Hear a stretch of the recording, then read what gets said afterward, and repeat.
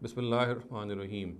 Regarding Islamic worship rituals, the misconception I'd like to bring in discussion today relates to a particular concept that we attach to Ramadan, and that is we divide Ramadan into three sections of 10 days, and then we think that the Prophet Muhammad ﷺ has said that the first 10 days they are what the narrative says are rahmah or mercy. The second 10 days are maghfirah or forgiveness, and the third 10 days are itqu minan nar, which means deliverance from the fire.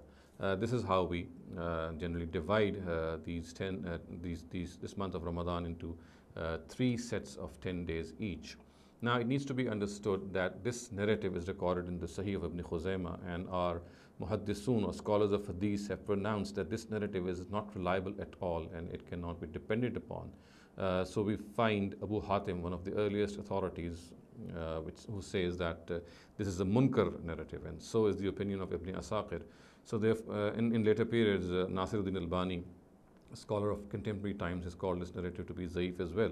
So therefore, we cannot make this division and think that this is something which has been reported from the Prophet Muhammad ﷺ in a reliable manner.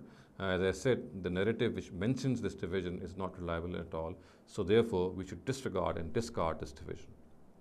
أقول قولي هذا واستغفر الله لي ولكم ولسائر المسلمين والمسلمات.